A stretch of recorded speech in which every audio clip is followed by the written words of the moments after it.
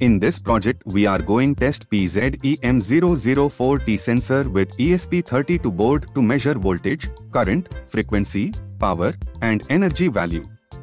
Please watch full video to make this project.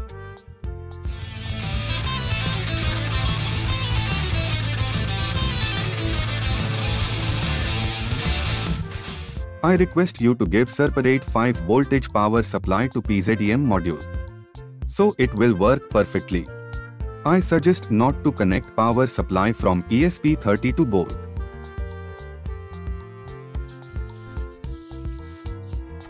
Program and circuit diagram download link available in description.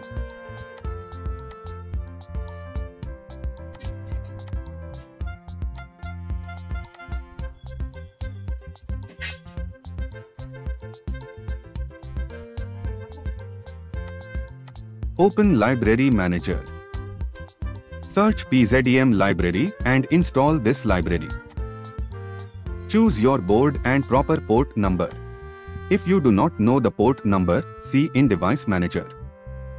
Click Upload button to upload program to your board.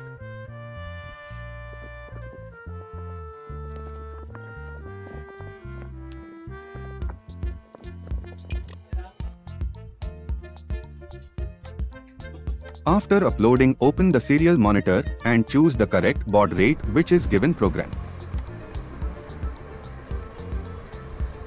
See here, both red light is glowing very fast.